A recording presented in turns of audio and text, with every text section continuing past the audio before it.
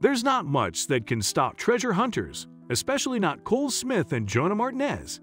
It takes a serious amount of dedication to scan through vast beaches in hopes of finding something valuable buried beneath. However, most of the time, these hunters don't see much value and leave from a hard day of scanning the beach empty-handed. Nonetheless, there's nothing more incredible than hearing that glorious beep from a metal detector that informs you of a possible jackpot. That's precisely what Jonah and Cole heard the one morning they were out searching for treasure. Nothing could have prepared them for what they were about to uncover. The morning that Cole and Jonah had been out on the beach proved to be a glorious one. Although Jonah had spent a good portion of his life dedicated to searching for treasure on southern Florida's beaches, he had never come across something like this.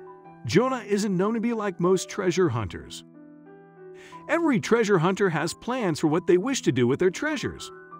However, Jonah has plans for the valuables he finds that are entirely different from those of conventional treasure hunters. Unlike many treasure hunters, Jonah Martinez only treasure hunts in his spare time. His standard form of employment involves the customization of motorcycles and cars for clients with specific and unique designs. His friend, Cole Smith, has similar interests as Jonah. Cole Smith is also regularly employed. However, his working hours are conducted as a scuba diving instructor.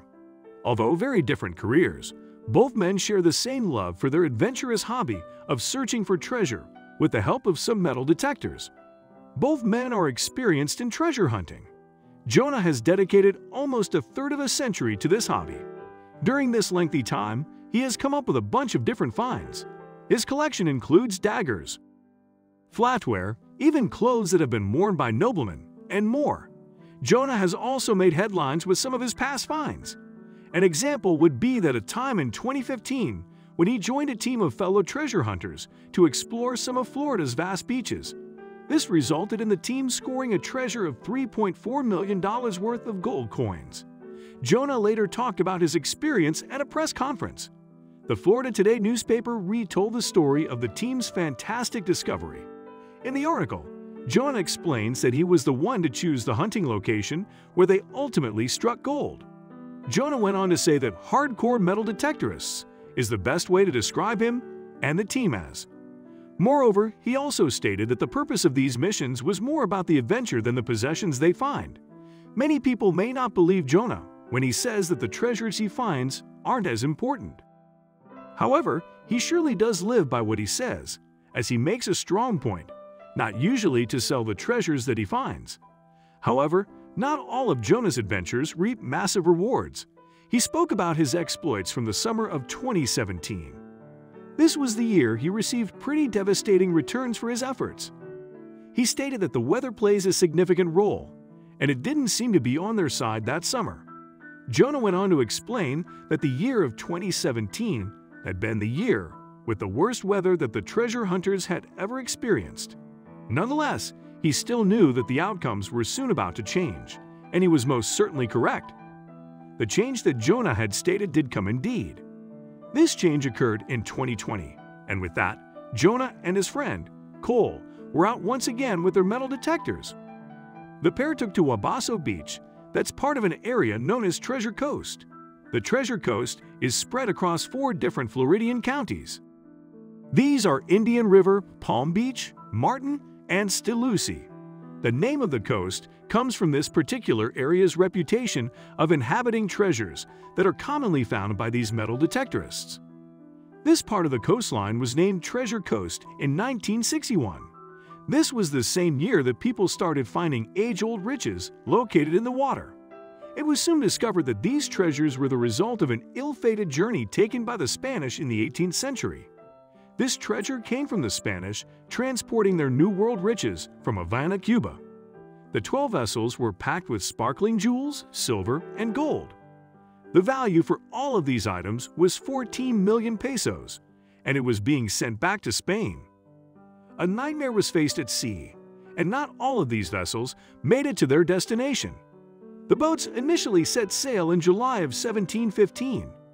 However, a terrible hurricane wrecked all but one of the fleet only a week into their voyage.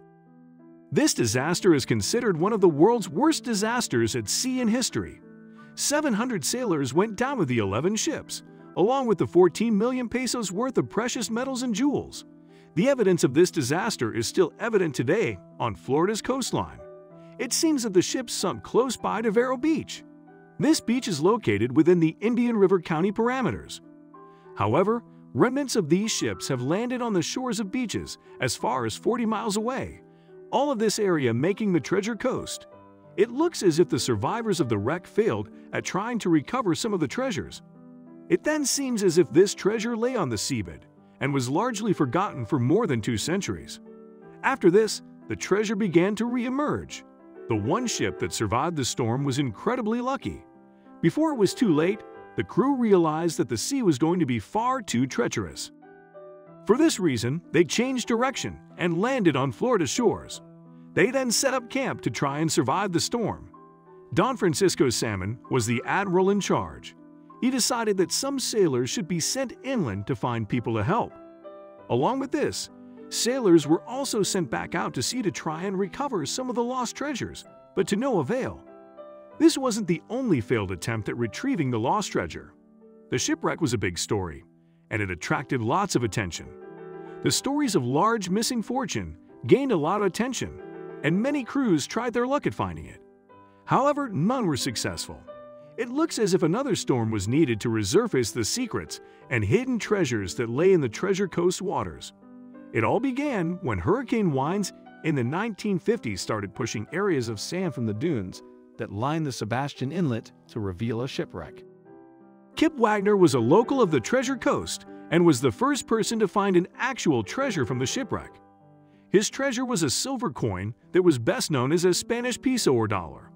This was a currency that had first been minted in the 15th century.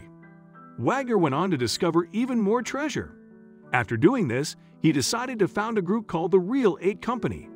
This group was designed to collect the treasures left hidden from the shipwreck that was now present on Florida's coastline. Schumann and Schultz were 2 individuals that decided to rename the local beaches containing these relics as Treasure Coast. The rebranding made sense as more treasure hunters were coming to the area in hopes of finding some of the hidden treasure. Renaming the area as Treasure Coast had a tremendous impact. The beaches soon became a hotspot for divers and beachgoers wanting to score a little of the lost treasure. They can search in and out of the tourist season. Cole is based in Fort Lauderdale, and Jonah is located in Port St. Lucie. These men heavily relied upon the use of metal detectors to steer them in the direction of any treasures that may be lingering along the coast. These metal detectors came in very handy on February 28, 2020. This was the day they struck gold. The men began their mission as they usually did.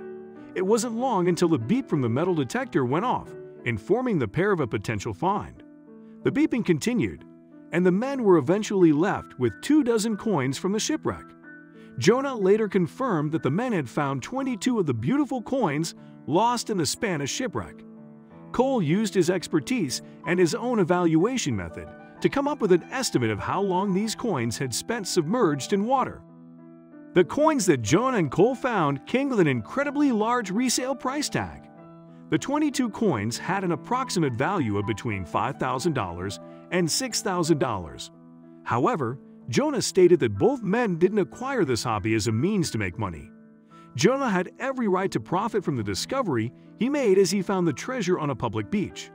However, he said that it's the people of Florida's history, and he, with Cole, weren't looking to profit from it. He was happy just to collect a little piece of history. The law that is implemented in Florida stipulates that any treasure hunters that wish to hunt at sea need to have a permit to search in state-owned coastal areas. This entails that treasure found on state property needs to be split between the treasure hunters and the state of Florida. In Jonah and Cole's case, this law doesn't apply.